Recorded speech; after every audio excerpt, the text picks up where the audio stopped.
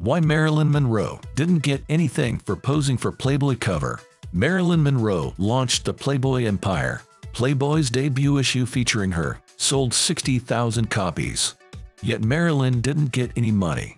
Here's how she was ripped off. In 1953, Marilyn Monroe was named Playboy's first playmate. But she wasn't jumping for joy. Hugh Hefner acquired her nudes without permission. She had posed nude in 1949 for a calendar. Marilyn was unemployed and desperate. She needed money to make a car payment. The shoot became known as the Red Velvet series.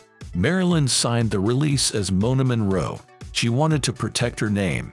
I was nervous, embarrassed, even ashamed of what I had done, and I did not want my name to appear on that model release. A year later, her acting career took off. Marilyn starred in All About Eve and The Asphalt Jungle. In 1953, she hit the jackpot with Gentlemen Prefer Blondes. Marilyn became iconic. Hugh Hefner jumped at the opportunity. Marilyn got $50 for that fateful shoot.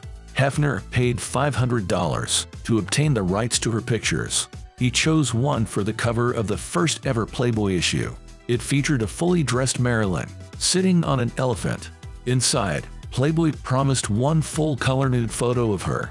Marilyn's nudes had never been featured in magazines. The debut issue flew off the shelves.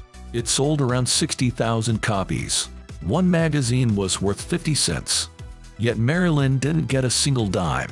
She had to buy a copy of the magazine to see herself in it. Marilyn never even met Hefner. He claimed he once spoke to her on the phone.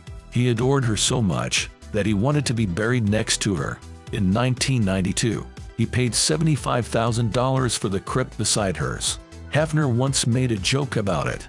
Jay Leno suggested that if I was going to spend that kind of money, I should actually be on top of her. Marilyn said no one thanked her for Playboy's success.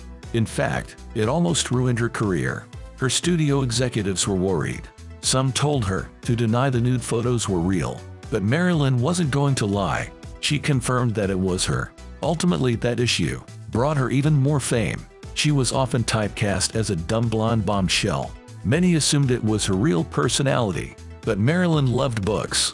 She built a library of 437 books.